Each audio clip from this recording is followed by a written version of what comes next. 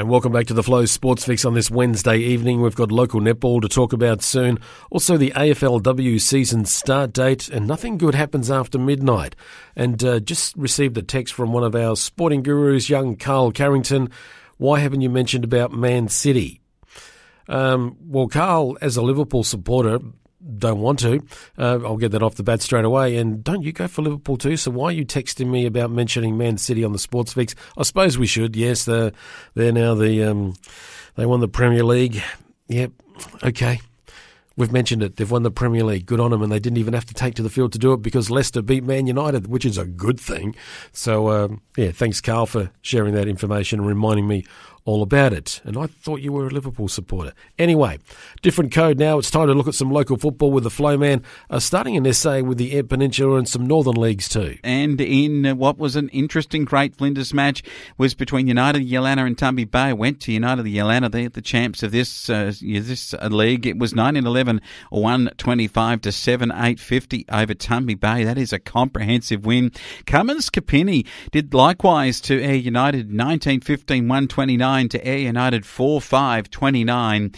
But it is the first up win for the boys from Elliston Districts. They've come together as a club out of Midwest and have joined the Great Flinders and their adversary over at Lock, 11-8-74 Lock, defeated by Elliston Districts 11-14-80. A 6-point win, a magnificent win to the Elliston Districts. Their first this season as a amalgamated club for this league. It is a great effort for them. Rosalia with 5 goals and King O'Loughlin booted 2. Rosalia, Bascom, Paul, Barch and Williams were the better players for the Elliston Districts, while it was Beard with 6 goals for Lock. He was their best player on the day. Moving our attention now towards Western Eyre, and it was built up as the match of the season, and it was just that at Penong. The West Coast Hawks from Streaky Bay region got up 14-8-92 to get up and beat Western United 11-13-79. It was a magnificent spectacle of football and a great fight back from the West Coast Hawks. They were trailing in the last quarter, but it was a terrific fight back for them. And Colbung with 5 and Smith with 3, Dolling and Holmes a couple for the Hawks, saw them home by a 13-point margin. It was Elliott with 5 and Scott and Woods with 2 for the Western United, and Harley Chandler and Hoffricker with their better players. Mark Dolling, Kilch, R. Kilch and C. Montgomery, the better players for the West Coast Hawks.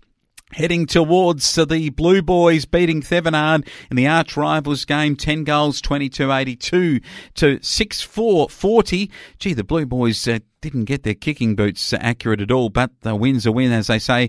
See Williams with 3 and Jurisovic and Miller with a couple apiece. It was Grills with 2 for the boys from Thevenard. And finally, this was a magnificent win by Canibba, 7-15-57 in a thrilling match over Wirrala, 8-5-53 out at Wirrala.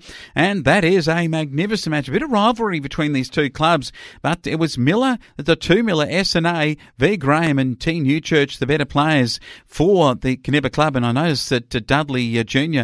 was on the Canibba side. I reckon there was a connection with him and Wirrala back there. And Watkinson with 6 for Wirrala. Ackland and Watkinson were the better players, along with Ryan Watson for their club. They'll be disappointed with dropping that match. I think they might have felt they might pick it up, the Wirrala Bombers, but in the final analysis, Canibba got away with the win. Meanwhile, over in the Eastern Eyre, and it wasn't a win for the Central Eyre United boys. They took on the might of Kimber Districts, and a bit of rivalry between these two already building, but it was Kimber Districts 15-17, 107 to Eyre, and the Central Eyre United 5-2-32. The Storm nailed here by more than 10 goals, but Kimber just a vastly better side on the day with Joel Fitzgerald and 7 goals from him, Rayson with 3, and Clements, he's a very good footballer. Rayson and Maitland got amongst it for them. It was T. Fitzgerald, another one of the clan, those Fitzgeralds with 2 for Central Eyre United, and it was J. Stringer, C. Waters and B. Waters. Those Waters boys, they are very good footballers. Just look out for them in the future, is what our correspondent here on the Friday Night Sports Show, Mr. Jared Sampson, had to say about young Waters. The other match for Port's 18-22, thrashing Cow 4-8. We go to the northern areas, and Crystal Brook 25-23 beat James St. Peterborough 4-6, and it was 10 goals to Hill and 8 goals to Shillabere for Crystal Brook. While it was a big win from Broughton Mandurah, 17-8, 110 to Bullaroo Milrose. Wilmington, 3-5, 23. And finally, another one-sided game, Orroroo, 16-6, 102, thrashing Southern Flinders 1 goal, 4-10. If you don't mind, the winning margins there, 143 points, Crystal Brook over Jamestown Peterborough. It was a massive margin of 87 points, Broughton Mandurah over Bullaroo Melrose, and it was a 92-point margin, Orroroo over Southern Flinders. The last game we have for scores was in Far North football. East Roxby kicked 10-10-70. Roxby District's just 10 behind 10, and that's all we have on that game, but no score for Hornridge and Olympic Dam. So if you've got it, send it to us at our Flow Sports, so you can interact with us at Flow FM Australia or Flow News 24, or simply news@flowfm.com.au on an email. Yes, please do. That's news@flowfm.com.au. Send through the email with any results and any other bits of pieces about sport, whatever they might be. Send them through to us. We'll certainly appreciate them. The Flowman's going to continue looking at local football into southern New South Wales, and there's something about a club song that we need to... the Flowman will tell us more. The Farrer Football League, Northern Jets took on the Rock and Yeren Creek Magpies. It was the Magpies getting up 17-11, 113. The Northern Jets 10-9, 69 at Araya Park. Big win here by the Rock Yeren Creek. They're thrilled with that, particularly with Bierman. He booted 6 goals. Kerrin booted 5 and Russell 4. 3 players were able to boot 15 of their total score there of 17 goals. That is 3 very good players. Amongst the better players were those 3 boys, plus they did name Hannum and Ridley as a couple of very good midfielders and defenders, Hancock and Cool amongst them in their side. Wallace with 3, and he was the better player for the Northern Jets in their loss. Was a big loss to the Rock Yeren Creek, who kept their finals hopes alive with that good win. North Wagga Saints 11-13, beating Barrellan 4 goals 2, was a big win from the Saints. Meanwhile, the East Wagga Karingal Hawks got over the Colliamberley Blues 12-13, 85 to a solid Blues outfit, 8-2, 50, and they weren't overly thrashed in this. Many thought they might not go well, but at their home deck, they always put in a better performance, and they had Hillier with 3 goals for the Blues, while it was Breed, Light, Hillier and Badger the better players for Colliamberley.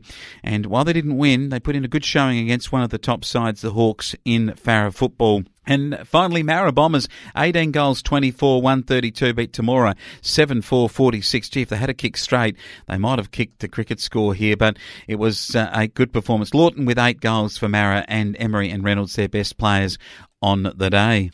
And in Riverina football, and Wagga Tigers get to the winning run, 13-8, 86 to beat the Griffith Swans 9-10, 64 over at Griffith. Griffith, I think, in a bit of bother there, and Wagga Tigers trying to get their season back on track. The GM Lions, they got their season on track, 17-23, 125. They thrashed the Leeton Whitten Crows 4-2, 26. You remember 12 months ago, the Crows played in a grand final, so great performance from the Lions. Have come out to play this year. Hamlin with 3, Foley also booted 3. Hamlin and Anderson and McCraig, the better players for the Lions, and they're pretty much celebrating over there at that club at Ganmain. And Coolamon Rovers took on the MCUE Goannas in match of the round, and it was an absolute thriller. It was the Mangalapa Kokodinia United Eastlake Goannas 12-11, 83 to beat the Coolamon Rovers 11-11, 77, and a thrilling encounter it was Ambler with 3 and Kendall with 3 for the Goannas, and D'Souza and Keogh and Ambler were the better players. Redfern 4, Glynn with 3 for Coolamon, and it was Oliver, Maslin and Atkin, their better players on the day. And finally, it was the Narrandera Eagles, 19-8, 122, beating Collingully 9-11, 65. And for all those that love a good statistic, the Narrandera Eagles had not won a game for 652 days. They didn't play in 2020. Their last win was on the 27th of July in 2019. In that season, they only won 3 games, and on that day they beat Collingully by 1 point. This time nearly a 10-goal win over their arch rival. And when that happens after 652 days of not singing, the boys sung this.